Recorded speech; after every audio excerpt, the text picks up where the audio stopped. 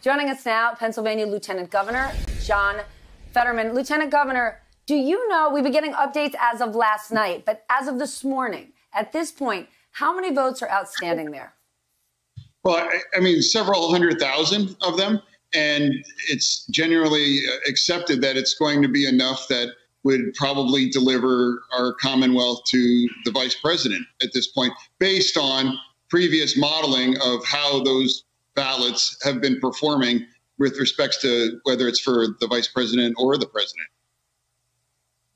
Well, no one's going to want to make a final call based on modeling or assumptions. Yeah. Do you have a timeline about when we're actually going to get the real numbers? Well, I'm certainly not going to get out in front of our Secretary of State. And if she said it could be sometime this evening, let's put it this way. I have seen no reason not to think that's true. Allegheny County, I believe, is done. Montgomery County is done. Those are the second and third largest counties, respectively. I know Luzerne is ahead of schedule. I know Philadelphia. I mean, you watch Philadelphia there on the screen. They're crushing through it.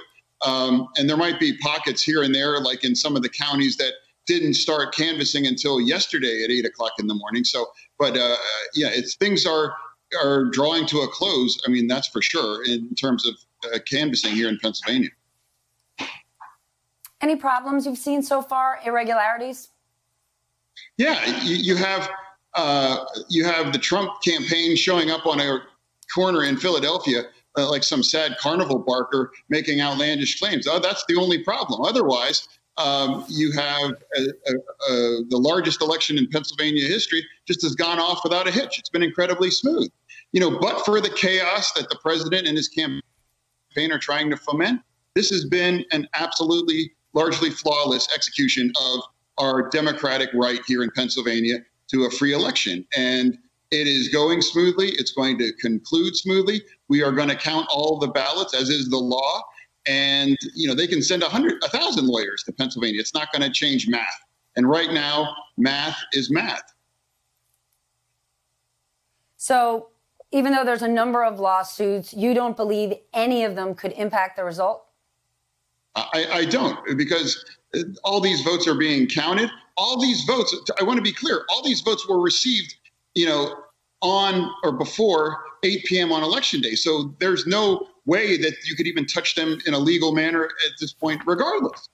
And we believe just those numbers of outstanding ballots, again, assuming they perform the way the others have, and we have no reason not to believe that, are going to be favorable to the vice president's chance to carry Pennsylvania.